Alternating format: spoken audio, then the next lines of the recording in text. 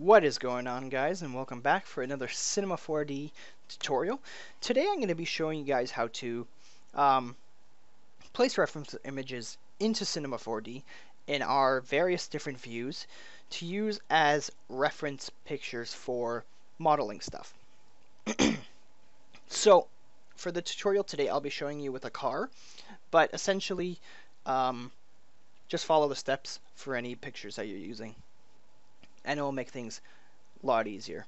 There's a few little things that you have to make sure are perfect before you start, or else your modeling's going to get all out of whack and it's just going to be crazy. So the first step that you got to do is find an image of what you want to do on different angles. So what I did was I found this picture of a Ferrari. And the reason that this one is so nice is because they're all from the same picture. So I know they're all proportionately correct. So these two are just as long as each other. These ones are just as tall as each other. These ones are just as wide as each other. You get the point. So what I did is in Windows you can just right click, go edit, and then edit. And you can crop. And I just cropped the different angles. So I have the back, the front, the right, and the top of a Ferrari, and I just labeled them that. So now we'll come back into Cinema 4D. So the first step to doing this is we got to activate or access our different viewports. So I'm just gonna middle click my mouse, or you can click the top little button here, and it brings up our viewports. So to add a picture to each one of these, it's pretty simple. So I'm going to come to the top viewport here. I'm going to go options, and I'm going to go configure. I believe it's default on display or view or something, but if you just come to back, there's this little thing that says image. Just click the three little dots, and since I'm on the top viewport, I'm just going to put the top picture in here. You can set the transparency of this so it's very low, so you can see your object. 75 is fine for this tutorial. You can click this to bring it on and off. There's offsets so you can move it around, the rotation, the size, you know, the whole thing. So I'm just going to quickly go and add each picture where it should be. Configure, configure, and then this is front. So front. Alright, so now we have our three different pictures. So an easy way to make sure before you start modeling, you always want to make sure they're all proportionately correct. Even though that you crop them from the same picture, sometimes they're not exactly. Don't know how to speak English. Sometimes they're not exactly the same size. So the easiest way that I found is I just grab a cube, throw it on the picture, and change its size so that it is the proper size of the car. So I quickly did it here. The car is now perfectly inside from mirror to mirror and nose to the end of our cube.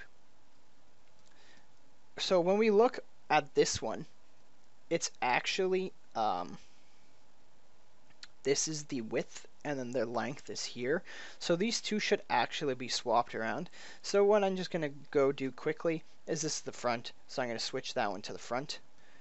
And then I'm going to configure, throw the front in that one.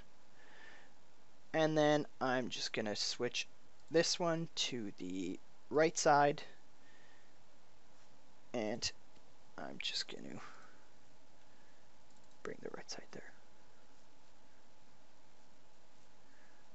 Oh, sorry. I know what I did. I just switched the camera. I didn't fix anything. What I'm actually going to do is I'm just going to rotate our top picture here. I'm just going to rotate it 90 degrees.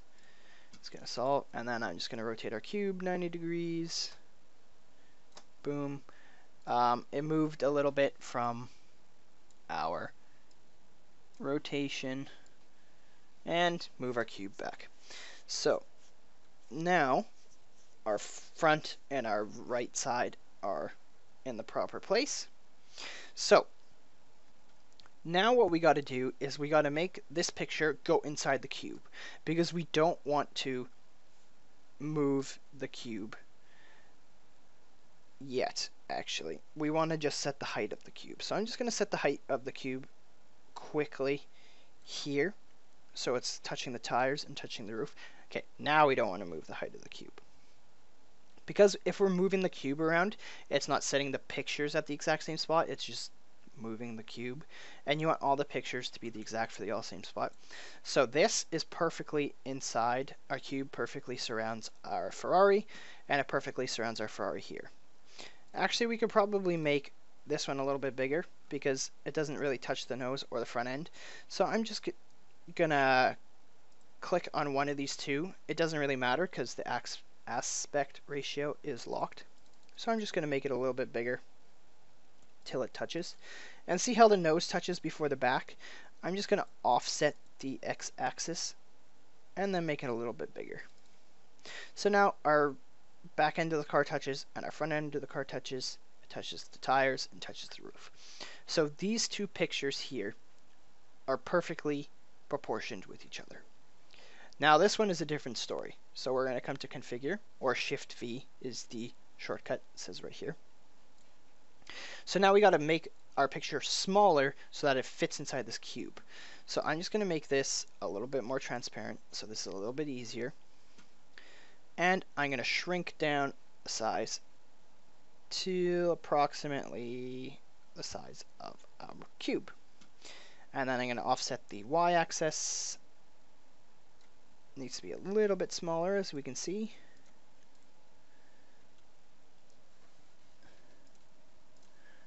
Zoom in a little bit here, make it a little easier. Oh, that's rotation.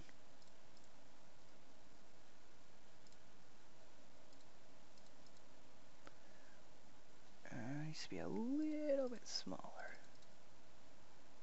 Something like that. So now our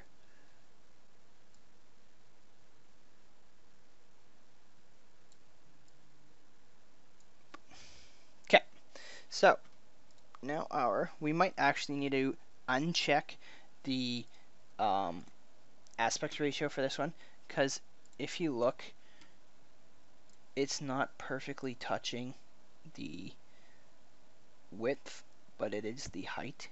So I'm just going to go ahead and uncheck the aspect ratio, and I'm just going to make the X size just a little bit bigger, and then I'm just going to offset it a tiny bit, and like so. Okay, so now all three pictures are perfectly placed, perfectly proportioned, and ready for the modeling to begin. So yeah, guys, those are the tips that you have to make sure are perfectly correct before you start modeling, or else everything's going to be out of whack. Everything's going to be, you're going to be modeling from the right side, and then you're going to switch to the front, and it's going to be 10 times bigger and completely on the wrong side of the car or something. But yeah, if you guys liked this video, leave a like, and if you like the content that I show on my channel, go ahead and subscribe, and there'll definitely be tons more of it where it came from. So yeah, guys, hope you liked the video, and I will see you all next time. See you guys.